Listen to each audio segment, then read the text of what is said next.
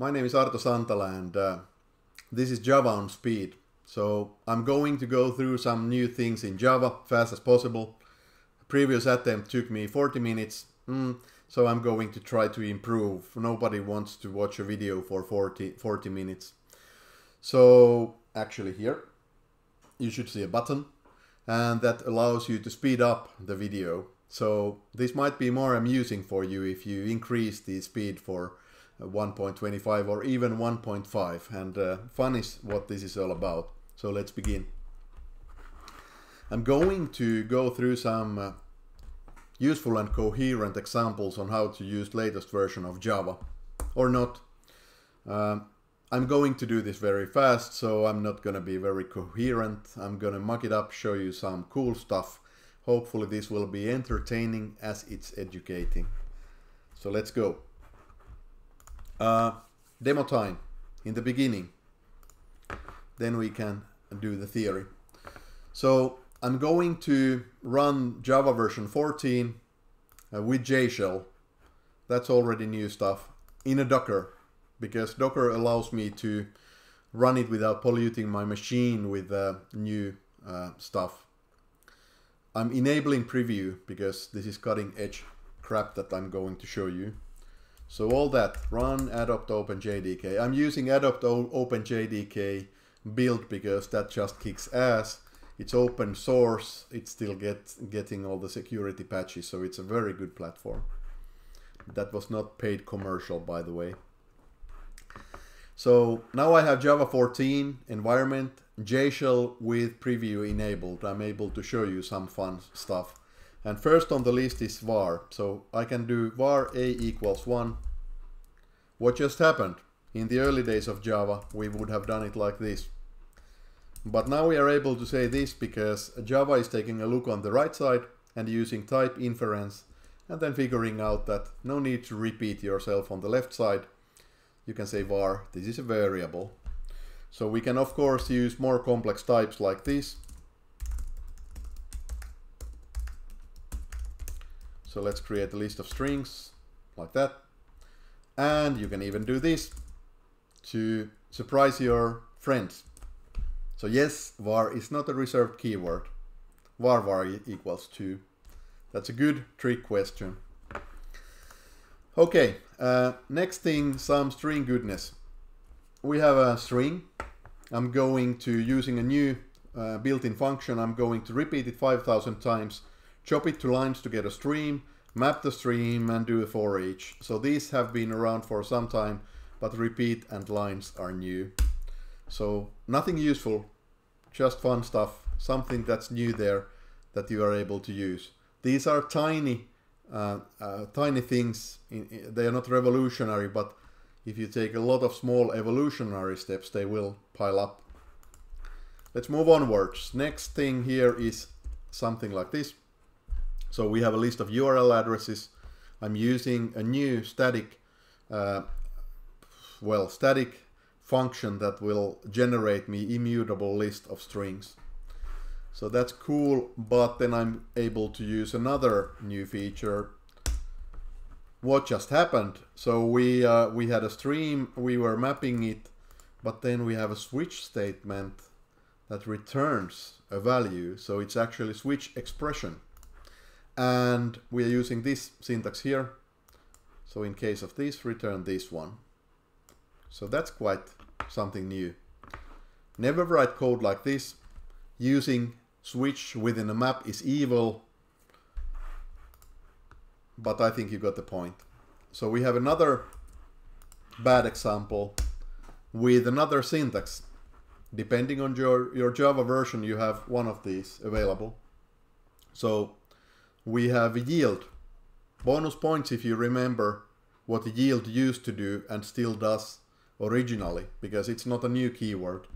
But in Java kind of sense, it's now used in new place. So you can do case yield something. What's the difference? Well, with yield you are actually able to do a block here. So you can put more statements and then yield something. Please don't do that. If you do that, you are just a bad person.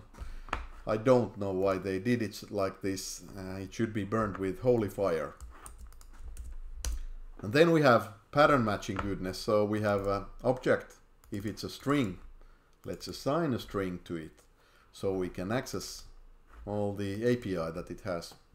So just a kind of clever, fast way to grab your general object and do a type check and cast with the same one-liner. It's not as powerful as pattern matching in some other languages, at least not yet, but it's still something. It's a small improvement.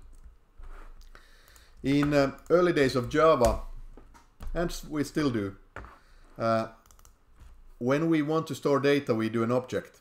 So we do a class, we put a field in it, we do it private because it needs to be encapsulated to protect it, even though we typically 99.9999% of the time we don't protect it, so anybody could call this public mutator function and set a new state. We still do the get set dance, we still do the constructors, we still do the toString, and we do the equals and hashcode dance. Most of you probably just generate these, so you're using some tool or you're lombocking it or something like that. Whatever the cool kids are doing these days. I'm not a cool kid, but I'm going to do this. So this is a new feature in Java 14. It's a preview. That's why I enable preview. This is doing all the same. So I created a record business case with a constructor. It has the getters and setters. It has the, well, kind of. It has the state within it. We have immutability. We have equals hash code.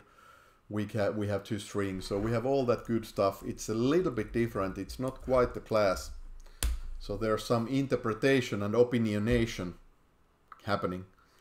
But as you can see, we can still use it quite like a class. So I think that's very cool stuff. We have the toString here. We have the constructor here. So using the records, we are able to save a lot of code lines, and I don't think it's very important that you save a bit of typing time. But as you can just generate these or just type the classes as before. But two important points. You're also, when you are saving some code lines and removing boilerplate, you are saving stuff from review, from git commit. You are saving stuff from automated testing and security testing and static analysis. So you have less code base. You have less code base to maintain. And I think that's much more important than how long it takes to write. So of course, writing the code is not very important. Reading it is the important thing. And I think I would prefer reading this one. It's much more expressive. Second great thing is that you are documenting your intent. So earlier we just had classes for pretty much anything. So if you have data, you have a class. If you have business logic, methods, functions, you have a class. Then you would combine these. With the record, you are intending to not combine. So this is just data, it's just a record. And you have the function separately somewhere. Now, record, you are able to customize it. But first of all, don't. Secondly, don't. And thirdly, if you still want, look it up. I'm not going to go there. So that was a very quick demo. Java started in 1995 when something called Oak became Java. It took 19 years to get to Java 8, which is a very good and popular platform. It only took 6 years to go from 8 to 15. So we are getting a new version every 1.5 years or more rapidly, because now we are getting intermediate releases. So things are picking up, and I'm just saying that Java used to be fun stuff. I think there's 20 million software developers in the world who know Java. And once you learned it in 1995, you can just leverage the same and you can say, I know Java. It's not so anymore. So it's getting very rapid and there's new changes. So if you are going to apply for us to work, I'm going to, and if you are saying that you are up to date with Java, so if you say that I know Java 14, well, I'm going to ask you some questions on Java 14 because it's not your grandfather's Java anymore. And I think it's a great sin to write Java 1.0 code on Java 14 platform. So please, if you're listening to this, you're already mildly interested, so please educate yourself more. There's cool stuff that's making life much more fun. To get Java on your machine, well, I like to prefer Brew. So I install versions of Adapt OpenJDK, then I put Genv, so I'm able to rapidly swap across different Java versions, and it's supporting Maven as well. But most of the time these days I use Docker to isolate the execution environment, and then I'm able to actually scale it up when I need to quite rapidly, and I'm able to experiment with some cutting edge stuff like Java 15 without installing it on my machine. So that's good stuff. Let's go through some highlights. I showed you already something, but let's see how fast I can do this. So Java 9 main point was the modular everything. It enabled Java to go leaner. You can choose which parts you use, and I think we are pretty far with that, but we are still not at the end of that. So I'm hopefully going to do a video on how to do really lean Java microservices in really massive way. Yeah, JShell you saw. We have some optional goodness, we have some collection goodness. These are pointing towards functional programming, which is highly popular in our company, and it makes life so much better. You get sunshine and rainbows, and even if you're working remotely in isolation like I am, you can avoid cabin fever by using functional programming principles, so that's very good stuff. We got a G1 garbage collector, which is very good with huge heaps and better with predictability than before. Java 10, var keyword, already shown. More optional, more collection goodness, more functional programming goodness. If you combine all these tiny things, you get a lot of huge things happening. Aware of Docker now, so we are not confusing Docker resources with physical, real resources. Better garbage collection capabilities. These examples in the material are mainly so because material is available on SlideShare, so you're able to look these up with more leisure pace, but I already showed you all this fun stuff. Java 11, we get local variable syntax for lambda parameters, so you're able to define them like this as well. You cannot use this for fields, but you can use it for local variables and lambda parameters. You're able to run Java code without compiling it because it's going to happen automatically. And then we have some API goodness. So I showed you repeat lines, optional is empty, files write string, and we have a new garbage collector. Java 12, we got CDS. Have to talk a bit more about CDS. We got micro benchmark suite. We get great version of G1 that's able to return unused memory that you have committed but is not necessary. So you're able to actually go from the max heap, you're able to go towards the minimum heap back. So that's great stuff. And we have one more garbage collector because there's never enough garbage collectors. Class data sharing. Well, first thing, do you have it or not? Check your lib server folder. If you have some stuff there, you are using it already. So it's been upgraded across different Java versions. Not going to go into details here. Just main point is that the more recent version of Java you have, the better it's going to be. But here is an important picture. So we have operating system level, and old versions of Java, you would have, they were kind of designed so that you run one Java at a time. And then you would have operating system, and on top of that you run Java, and Java gets its own everything. But now we have been wanting to run more and more versions of Java and start them faster and faster. And then therefore we have some sharing happening. So you cannot share heap or metaspace or code cache. These belong still to the process. But you can share some other parts. So we have lib JVM SO, so static compilation of virtual machine libraries. We have the JArray itself. We have class data sharing. which is basically metadata about the class data compilation. So it can be optionally used and even shared across different virtual machine processes. So when you add all that up and the better garbage collectors, you get faster startup time and much better performance. And you get some benefit when you are running a lot of multiple virtual machines within the same machine. So I think this is pretty cool stuff. Even if you are not changing your code, even if you do naughty Java 1.0 code, you're still gonna run it much faster just by updating to latest version of Java. Bumpy ride ahead. If you want to use the new garbage collection algorithms, you have to unlock experimental VM options first. Then you are able to use a ZGA, GC or Shenandoah. I love Shenandoah because I can pronounce it better. I haven't been able to go in depth to these enough, but there's great videos in YouTube. So if you are looking for better GC, look up some kind of benchmarks across these. I think my main point would be that if you need more performance, if you are thinking that your garbage collection sucks, these are easily available. So just run your application against these and micro benchmark the results, so you're able to figure out which one is best for your code.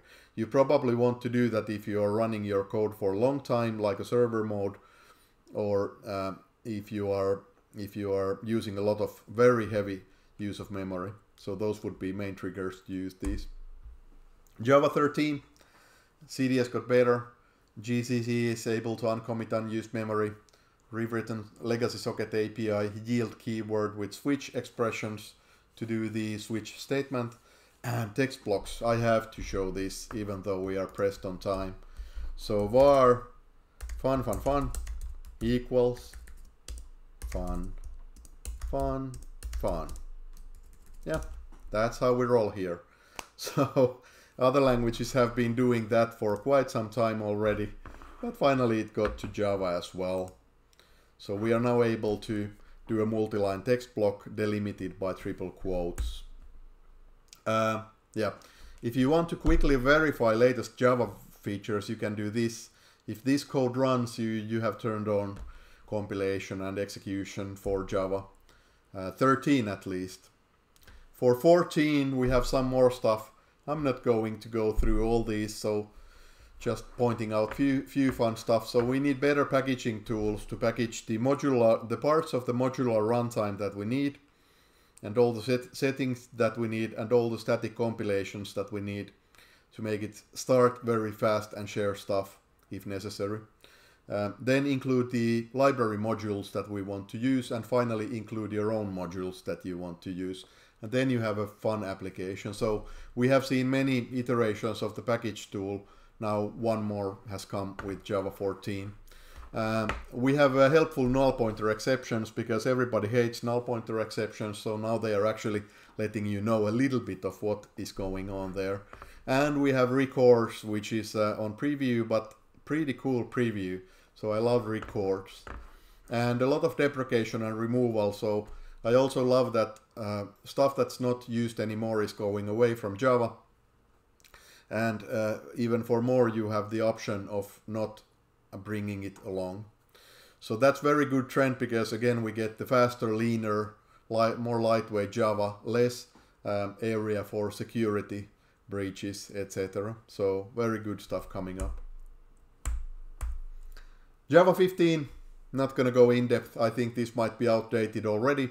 We have a lot of candidates that can be good stuff to have. So one more shot at JSON API. JSON API has always sucked in Java, but we are using JSON all the time. So hopefully this will be a little bit better. It shouldn't be that hard. We have Lambda leftovers, which is fun name, a little bit like Project Coin. So tiny improvements to Lambda. Some other kind of technical improvements, sealed types, hidden classes. All of these are on candidates, so well, they were when I did this slide, might be different this morning already.